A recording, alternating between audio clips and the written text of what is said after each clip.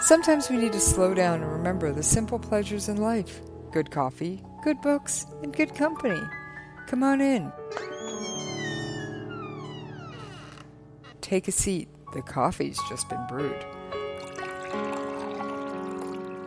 Let's see who we have in the coffee shop today.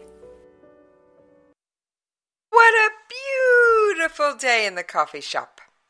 I'm looking for the book. The book on the table. Let's see.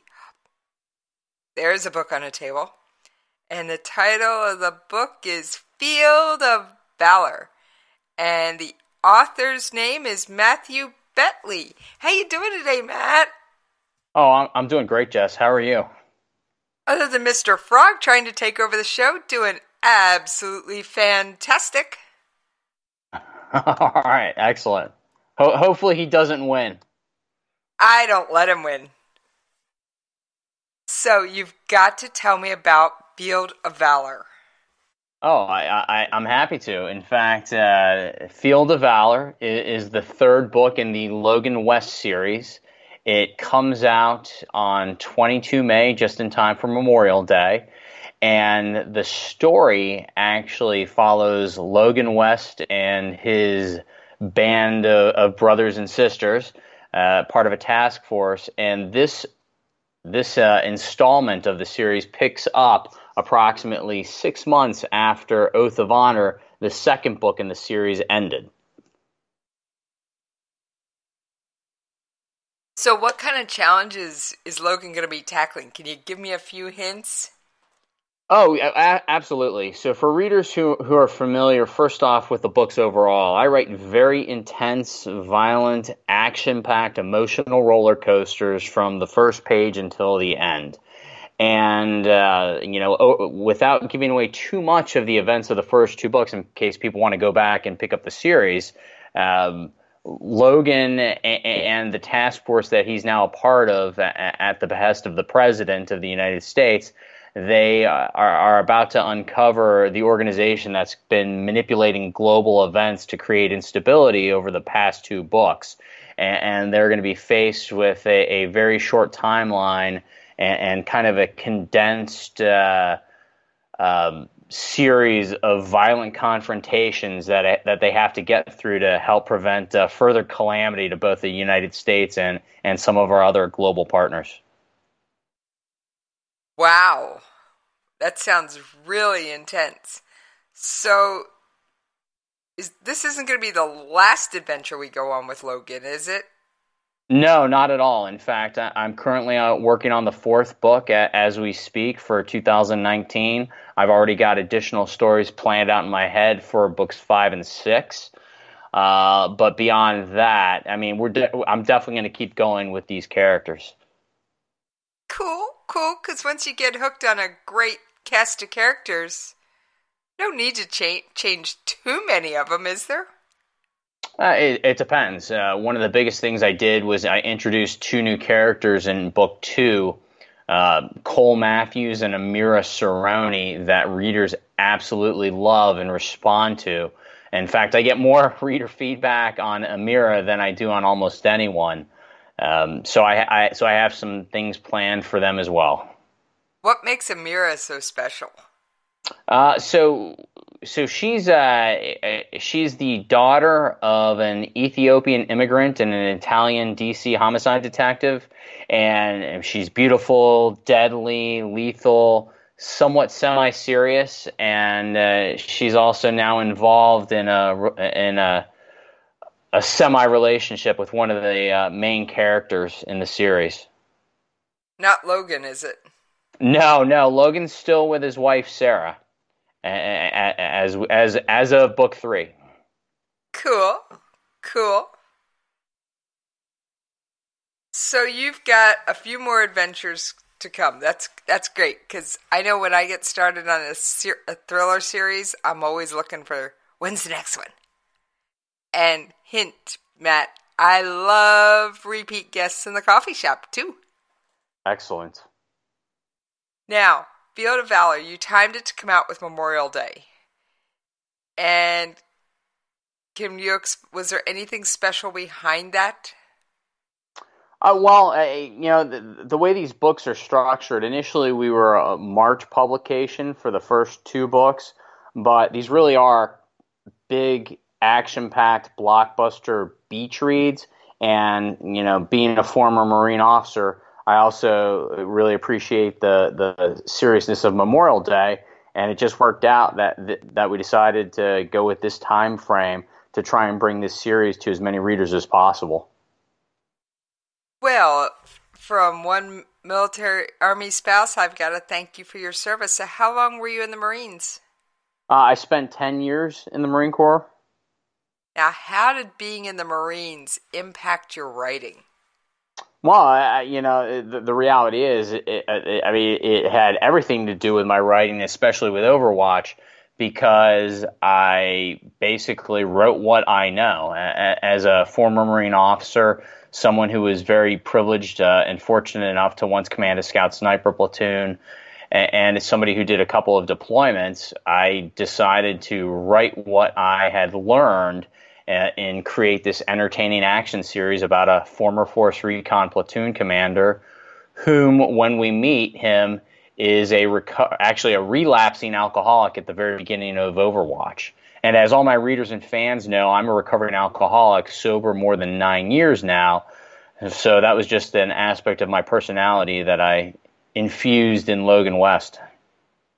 I think that is fantastic. In fact, congratulations on 9 years sober. Thank you. It's actually what I believe it's the most important thing I can ever talk about when I'm doing all of these events. Because if my story resonates with one person, even just one person who's struggling with the same issue, of being addicted to alcohol that I was, then it's all well worth it.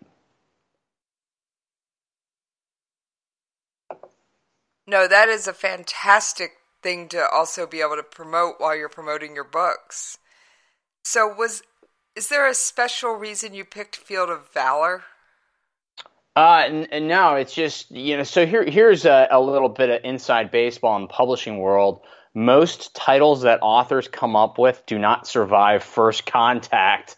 Usually, even if the editor likes the title, what happens is either the salespeople or somebody else want to change it for a variety of reasons. And this was not the initial title. The initial title that I had was Rogue Republic, but for a variety of reasons, we all decided to go with Field of Valor, which I think is a fantastic title. Just like battle plans, they rarely survive first contact with the enemy. I think I've even said that in one of my books before. Yeah, it's always fun when you can bring those real-world analogies out in the publishing world. So, was it hard to fictionalize the things you'd been through? And No. Sorry, go ahead. And bring them to life through the eyes of Logan West? For me, no. I always, before I started writing, how I actually even decided to write is an interesting story. I was sober for 9 months, or I'd been sober for 6 months. I was on vacation with my wife, and I was still in the Marine Corps, and I was reading this boring book that had been recommended by Stephen King in a magazine, and I literally turned to my wife because I was so angry because of my level of boredom, and I said, I can do a better job than this. And I obsessed about it for over a year, and then finally, after enough obsessing, I wrote a 5-year plan on a whiteboard, and I sat down, and 18 months, 8 days later, I had the first draft of Overwatch. But before I started writing, I knew exactly what I wanted to write, how I wanted to write it, and I just did that. I just did what I wanted to do, and I didn't have a master's of fine arts in creative writing and bachelor's in English or anything like that. I've always been a grammar guru and very sarcastic, so I basically wrote what I would want to read, and I just kept it that simple. Well, one of the sayings you always hear in writing is write what you know. Exactly, and I remember seeing that somewhere, and I took that to heart. Now, what advice would you give to someone who's sitting there going, yeah, I want to write a book someday?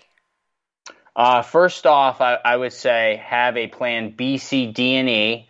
Then I would say you better have thick skin. You better be able to deal with more rejection than you've probably ever had in your life, and you better have an abundance and then a reserve of determination, because this is an absolutely brutal business. And my eyes are now wide open after being in it for 2 years. It's the odds are heavily stacked against people breaking into publishing, especially because the market, depending on your genre, is so saturated. And with the increase in digital publishing and self-publishing, it just makes it even that much harder. But then, having said all of that, if you make it through all of the various gates, I would also add one thing, because, I just touched on it, and that is always be true to who you are. I have yet to change my writing style for anyone, and I will not do it no matter who gives me guidance or advice. I like a good officer, I'll listen to my NCOs and my staff NCOs about big, broad decisions, but at the end of the day, the decision is still mine. That is outstanding advice. And I think it's great that you mentioned be true to who you are, because sometimes someone will come across and you can tell when it's fake. Oh, absolutely. Readers see through that. If I were to, it'd be like asking me to write a Nicholas Sparks novel. That's never going to happen in any way, shape, or form. Although it'd probably be one wildly entertaining romance novel. But, the reality is readers will see through that if you try and pretend to be something you're not. In real life, I am an incredibly fast-talking, sarcastic person who does not take himself seriously, even though I've had such a serious life. And that's how I write my characters. Now, gotta ask, how does Logan take his coffee? Logan would probably be a black coffee drinker. Although he might take it with a little cream and sugar. I can tell you John Quick is definitely a black coffee drinker. Okay.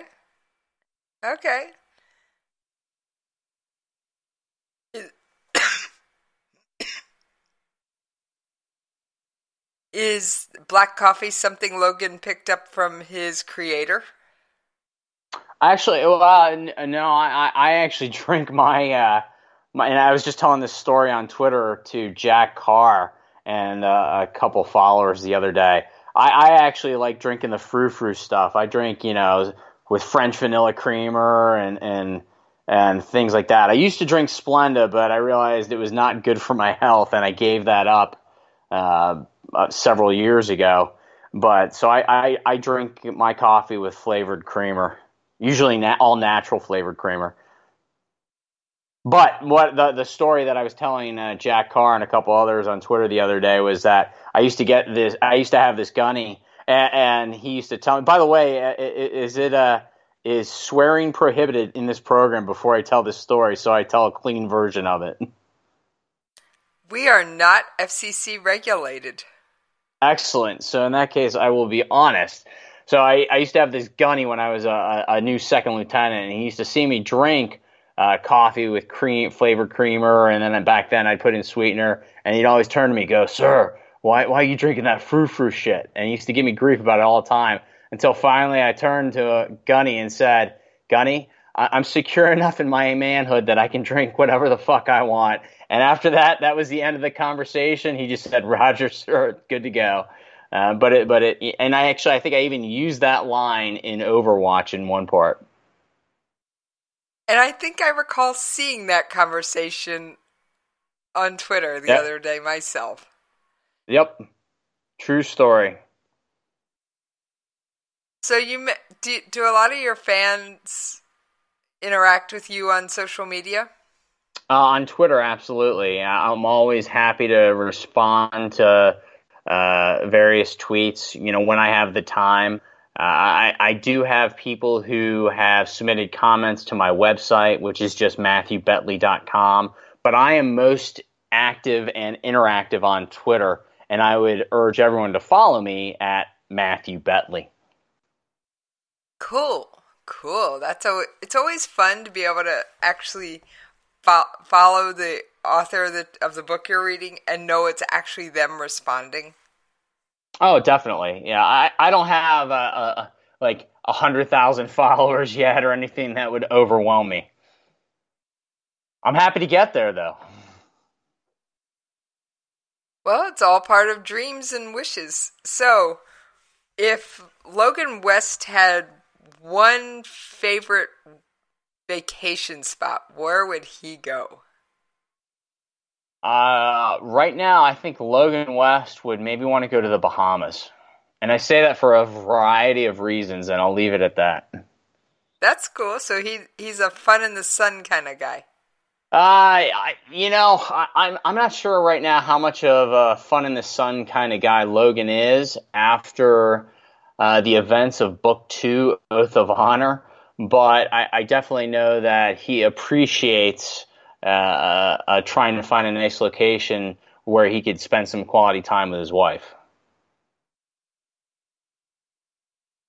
So does Logan's wife, Sarah, get stressed out by his day job?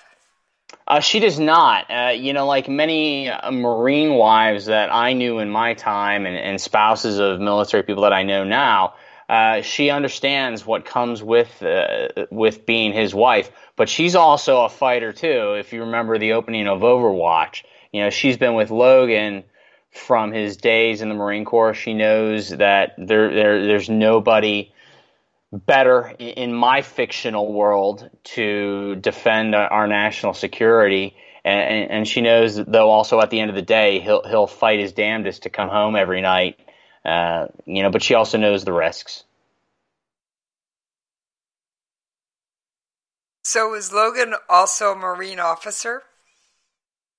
Yes, Logan is a former Marine Force Reconnaissance Company platoon commander. So what rank would that make him? He got out of the Marine Corps as a captain, which I coincidentally did as well. I'm seeing a few parallels here. So is Logan part of the CIA or one of the other alphabet soup agencies, or is this a private off-the-books program? So in Overwatch, if you recall, he is brought in by one of his close friends, Mike Benson, who is an FBI special agent, to be part of this joint task force dealing with the events in Overwatch. And from there, that's when, after the events of Oath of Honor, that they then form a task force to address the global threat head on. That's outstanding. Now, I do have to ask you, with things like peace on the Korean Peninsula starting to break out, did that impact your writing at all? Actually, no. It's funny because I talk about the leader of North Korea at the beginning of Book 3, because I do have some knowledge on that situation in the peninsula itself. I've even been to the DMZ in a former life for a different reason, and the North Koreans came out and took pictures of us. We waved at them. I've been in the peace. It's actually one of the spookiest places I've ever been in my life. But no, it did not impact my writing. And in fact, it might still be the location of something I have in mind for a future book. And I know what you mean by the DMZ being one of the spookiest places. Been there myself. Yep. So I actually sat in the building, stepped into North Korea. They looked in the windows at us. It was very wild. I was just there on the USO tour, but it was okay. Still a fascinating experience. I have a feeling you weren't on the tour. No, I was not on the tour. I was absolutely not on any tour that they would offer to people. Sounds like you had the more interesting experience. Yeah, it was four of us and four armed guards from South Korea. Yeah, that could be a hair-raising experience. I wouldn't say it was hair raising. We weren't overly concerned. It was just it was fascinating. So, what is your worst experience with food, and does any of that translate into Logan's experiences with food in the book? I would have to say that my worst experience with food. I'm sure. I don't know. I can't. I actually can't think of any horrible experiences I've had with food. Although I will say, I did get to go as a Marine officer when we deployed to Africa after 9/11. I was on ship for 6 months, and we went below the equator, and I was able to participate in the shellback ceremony, which is a Navy tradition. There's even a Navy order. Otherwise, it would be considered hazing. And one of the worst experiences I had was having to bob for apples in buckets filled with food and vomit that had been sitting out in the sun for I think 3 days. That was not so much fun. A shellback. Now, that is a special Navy tradition. It is. I may be an Army spouse, but I know a little bit about all four branches. So does... But Logan doesn't have any issues with any food. I don't really include like time for them to eat meals or anything like that in my books. The pace is pretty nonstop. So no catching your breath while reading. No, not at all. In fact, I had somebody read an advanced copy of the fourth book, I think, for like 9 hours straight once. Or the third book, I should say, sorry. I was going to say fourth? You've already got the fourth and beta reading stage? No, not yet. So, who are your first readers? Do you have former battle buddies read it first? What audience do you turn to as your first line test audience? My agent and just a couple select friends that are now huge fans of the books.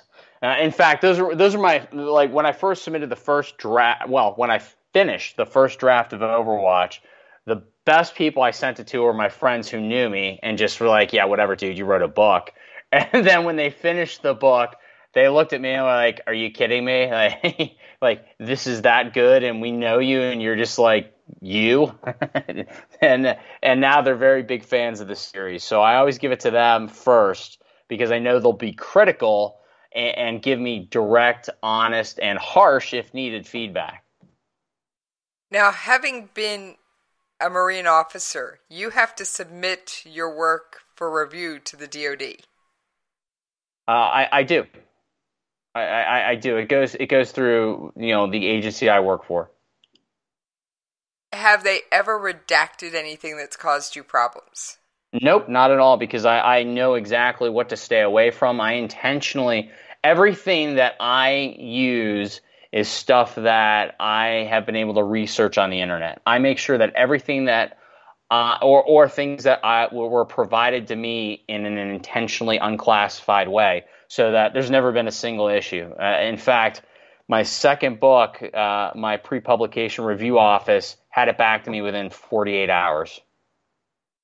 Wow, that's fantastic. That's fast for a government agency.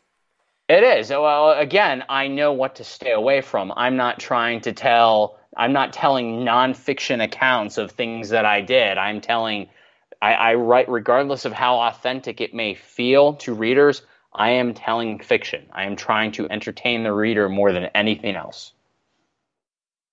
So what's the highest praise someone could give your books?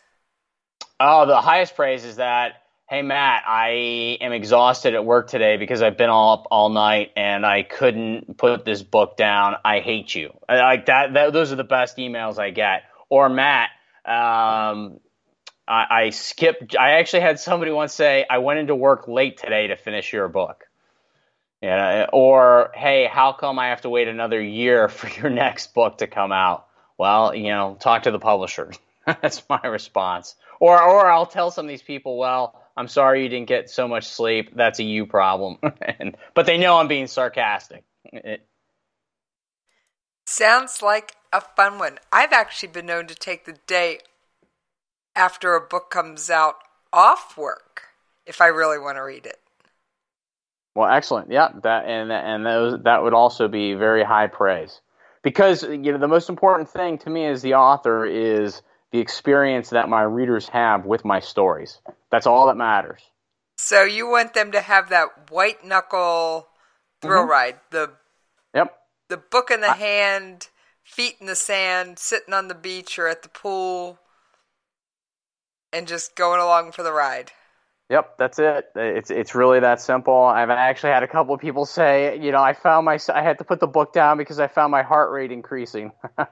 Again, those comments are fantastic. Now, when you're writing and you're in the zone with that, do your palms get sweaty and does your heart rate increase? No. I'm like when it comes to writing, I have a very deliberate process. I put on my headset. I listen to music scores from a variety of movie genres and some of the best composers out there. I actually don't even feel like an author. I feel like more of a scribe, and I've said this since day one. I actually see the action playing out in my head. I hear the dialogue. I feel the emotion, and I'm just writing down what I'm experiencing, and it's really that simple. Wow, that's fantastic. Now, I'm going to drop a little teaser here because it is about time to pay those radio station bills. But there's a movie deal in the works. That is absolutely correct. In fact, we have reached an agreement with Thunder Road Pictures, the same production company that produced excellent movies like John Wick, The Town. We're involved in Sicario and a number of others, and we've named Braden Aftergood to produce. Braden is an excellent movie maker and is responsible for recent films like Hell or High Water, Wind River, Lone Survivor, and even Battleship. And the intent is to make a worldwide franchise that's a combination of John Wick, Lone Survivor, and Sicario, which really kind of sums up the kinds of things that I write. Well, you can tell us more about that on the other side, and I am going to pour you a fresh cup of coffee. And the creamer's on the table, and we will see you on the other side.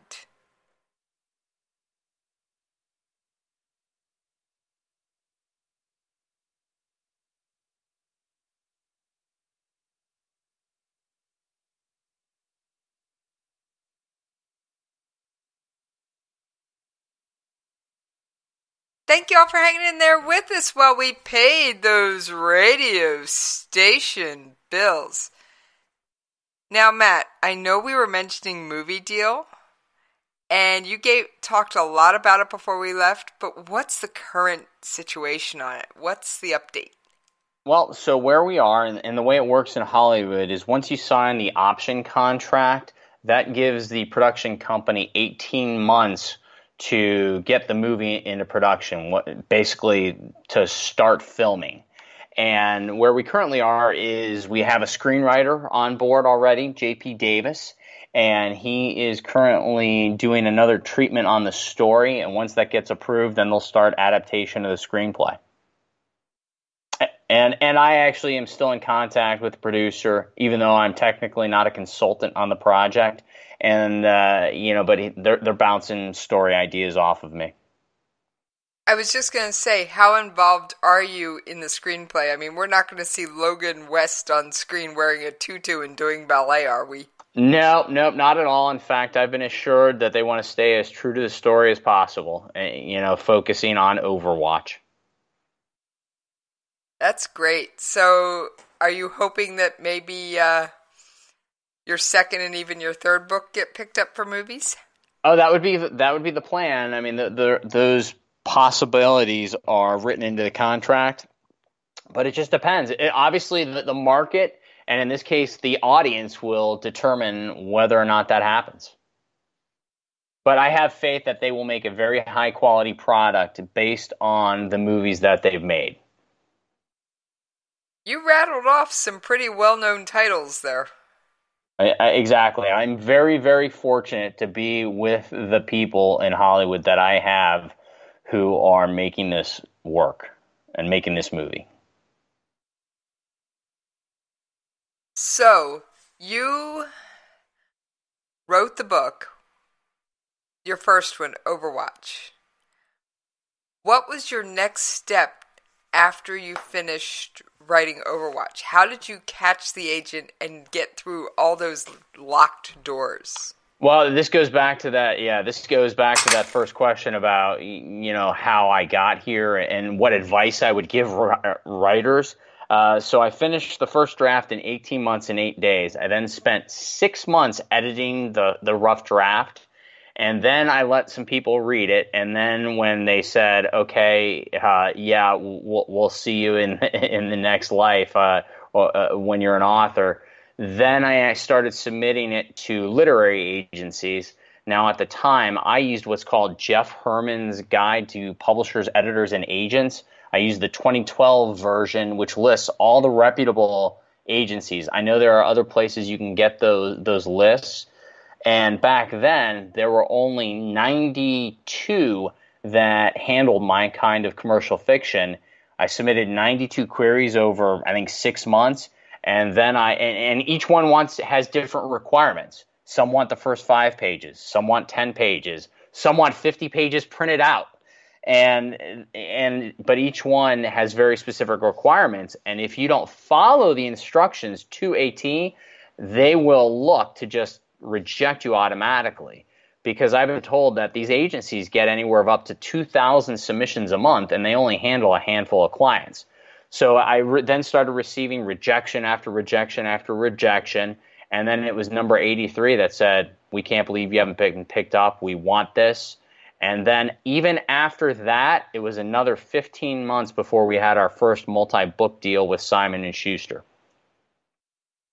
I mean, that's why I tell people, buckle up and get ready for an emotional roller coaster, because it is not fun, it's not easy, but it's intended to weed people out. Well, you've earned the Eagle Globe and Anchor. I don't think failure is exactly in your vocabulary. Yeah. Plus, my personality is a bit on the extreme side, so I was going to keep going no matter what. I mean, come on, you earned the Eagle Globe and Anchor. That says a lot about determination and perseverance right there. Yeah, I would agree, and in addition, I would say it also instilled in me the discipline to be able to see this through and to do it methodically. Okay, so you definitely do have a plan. Oh, absolutely. Have a plan. I would also say have a business plan, because I also established contacts in various media outlets so that in the event I did not have a publisher, I was prepared to self-publish because I knew the book was good enough. That's daring. That's very daring. I also was willing to put $20,000 of my own money where my mouth was. I mean, that's how confident I was at the time. That's awesome. So you kind of knew a good thing when you saw it. Well, I thought I had written something that was worthwhile and wildly entertaining, but it wasn't until I started receiving the kind of feedback that I did from people who actually do read the genre.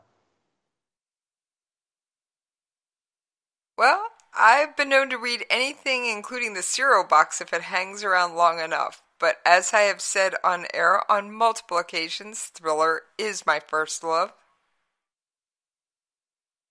So you may have picked up another really good fan, because I tend to be partial to my coffee shop guests, too.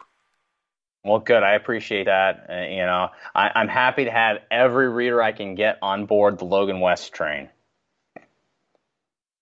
So, what would Logan's favorite treat be from a coffee shop?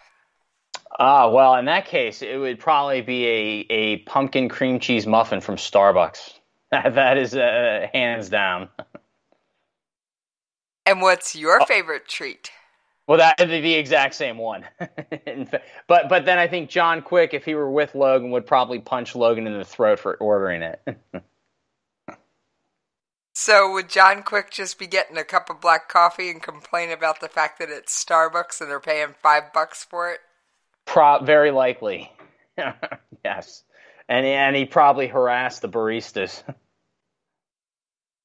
Yeah, sounds like a fun kind of guy to have around on occasion, though. Oh, he is. He's wildly entertaining, believe me. I have a feeling John Quick is the guy you won't watch in your 6 o'clock. Oh, well, both of them are. It's just that Logan's the very serious side of my personality, but John Quick is the side that is the way that I interact with people on a daily basis. Cool.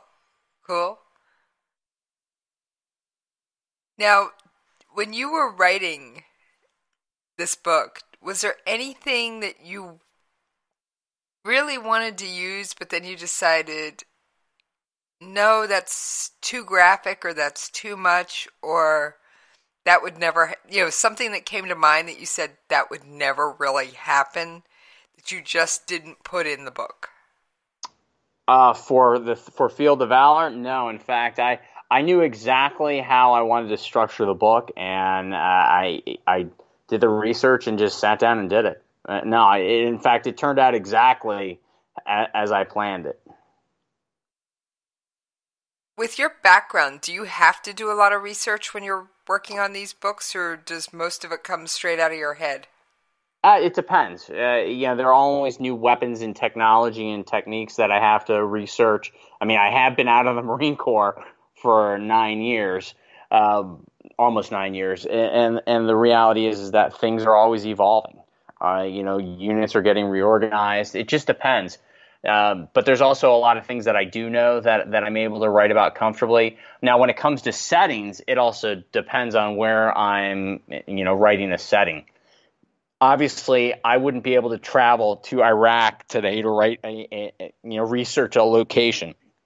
But, with the internet being what it is, there are so many resources available to authors that an author should be able to capture the essence of a location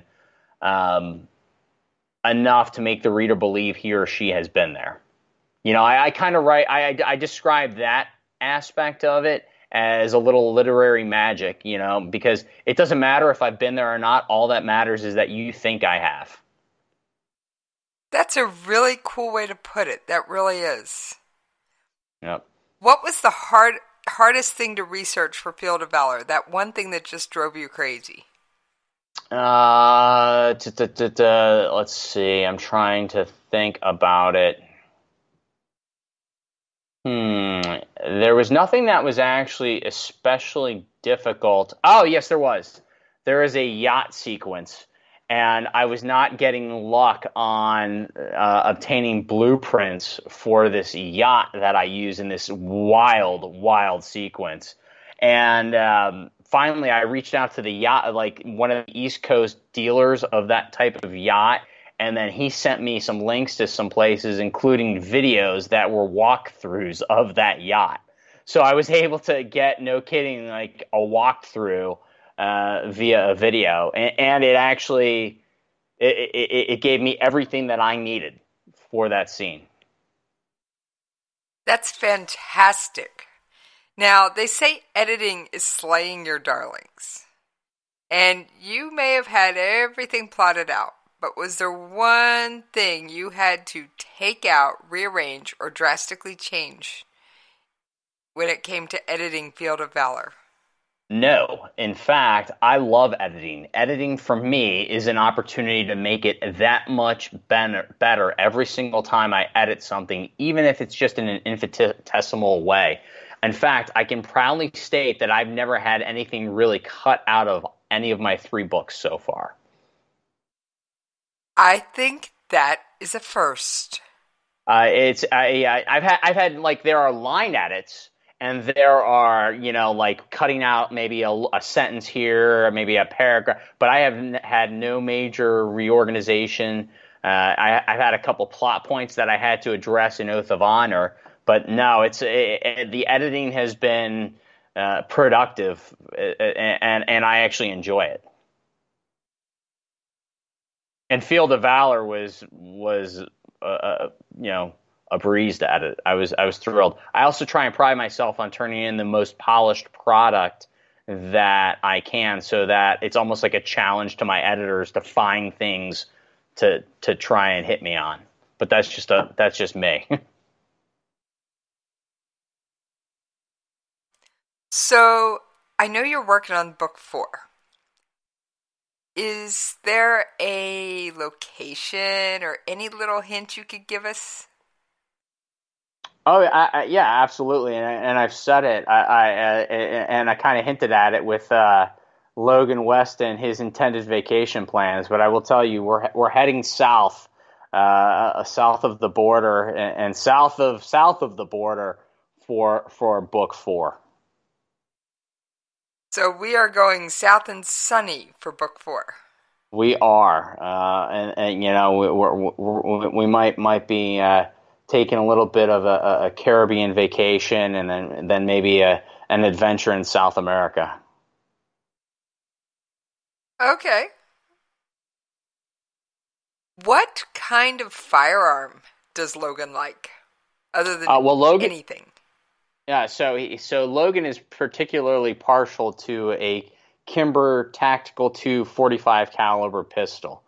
Although he's obviously competent with all firearms, but that's his pride and joy. And the actual reason that I picked that is that I fired that when probably 17 years ago, when I was a young lieutenant in a range, and I used to be a weapons instructor, and it was like throwing darts. I mean, it was just so darn accurate. It felt so good, and that's why I picked that as Logan's choice of sidearm. Now, does Logan carry? Well, I'm sure he does, but what is his plan B? Does he have a favorite knife or a favorite secondary go-to weapon? He carries a Recon Mark II, or I think Mark IV. I have to look it up again. That's his personal knife that he carries. And John Quick, because he's kind of a bit of a throwback to the Marine Corps, he carries a 1911 and a K-bar if they're going out and about. Ye old K-bar and 1911. Yeah, absolutely. Both of those are tried and tested, tried and true. Those are tried, true, tested. Yeah, and then some. And the stuff of legends. Absolutely. Now, I know we've mentioned firearms, which is going to be one of those things that, in the thriller genre, come on, they come up. But are you personally a firearms Second Amendment person? Do you carry, or don't you want to discuss that? That is some. I do. I am a big proponent of the Second Amendment, but without getting into the politics of it, I believe like people who are trained like I was or can clear background checks, should be cleared to carry. I also believe that the system is set up in such a way that it seems like law enforcement agencies aren't talking to each other, that to the national background check system. It seems like there's a lot of things broken. But no, I'm a big proponent of it, and I definitely have steps in place to protect myself when I'm out and about. Understood, or oorah. Yep. You know what they say. It's better to have a gun and not need one than to need one and not have one. So what do you carry, if I might ask? That I'm not going to disclose, but I put it this way: I have more than enough on me to handle myself. But I will say, well, I'm a very big proponent of Sig Sauer firearms. I have a feeling that's a big clue. Yep. Although I do have different, I also have different ones for different occasions depending on what I'm doing. Of course. Yeah. Like shoes. If you're, I totally understand, Matt. I totally get it.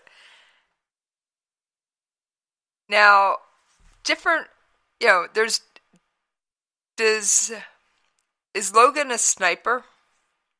No. Logan is a force reconnaissance platoon commander. He's a he's been to basic reconnaissance course, airborne school, what they call jump school, dive school, and he's a bit of a tactical genius. Do they use sniper rifles in your books? Do they come into They play? do. And They do. In fact, depending on the sequence that I'm writing. who tends to find themselves behind that scope? Well, actually, I will tell. It depends because they're all, when in real life. I mean, honestly, the easiest part about being a sniper is pulling the trigger. The harder job is the spotter, who's giving you wind and elevation adjustments and having you to make those adjustments on the scope. And he's using what's called a spotter scope. But nowadays you actually have things that can automatically do that and feed that data directly into a sniper rifle. It's actually kind of crazy how far technology has come since I left the Marine Corps. But it just depends on the situation. John Quick is very proficient with a sniper rifle, as there's one scene in Oath of Honor, that dictates that. But then I have Logan behind one in Field of Valor. Okay. And But go ahead. Sorry. I was going to say, are there ever any issues trying to sneak weapons where they need them or get them in or out of places? Or do they ever have to abandon So one? that's actually a great question, because if you think about it, especially in reality, it's hard to bring weapons into certain locations.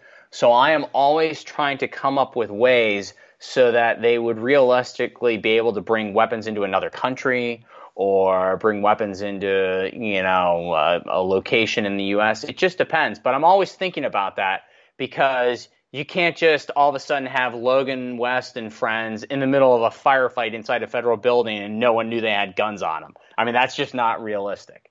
It just depends. But I guess my job is to make it as believable as possible. That is outstanding. Now, is there anything you wanted me to bring up that I didn't mention, or anything else you'd like to tell readers or listeners? No, other than the book tour for Field of Valor kicks off on 19 May, starting at the Gaithersburg Book Festival in Gaithersburg, Maryland. And then all of the events are listed on my website under the events section at MatthewBetley.com. And I would also urge your listeners to follow me on Twitter, like I said, at Matthew Betley. And I do believe there is also a Facebook page, a Facebook fan page that I update occasionally. I am, like I said, I am most interactive on Twitter, though. Well, that covers my last two questions. See, like a Marine, I like to overachieve. Hey, and from the sounds of it, you definitely have. I mean, very few people get a movie deal on their first book. We are definitely fortunate, and it's somewhat humbling and rewarding to be in this position. I got to tell you that personally, I'll feel much better about it when I actually see the movie in the theater. Or at least see the promos that it's coming to the theater? Exactly. Once I know it's actually made, because like everything, until it's actually done, you just never know in this business. Well, I'd like to very much say thank you for your service, and thank you for an early copy of Field of Valor. I feel very lucky today. Well, thanks. Thanks for having me on, Jess. I really appreciate it. Like I said, I love repeat guests. All Well, right. I intend to be... Oh, sorry. No, continue, please. No, I was saying, I'm sure I'll be back. Well, we have come to my favorite point in the show. I get to pour myself a fresh cup of coffee and snatch this early release copy of Field of Valor off the table and settle down for a great book. And the rest of you get it real soon, I promise. And I will see you folks next time in the coffee shop.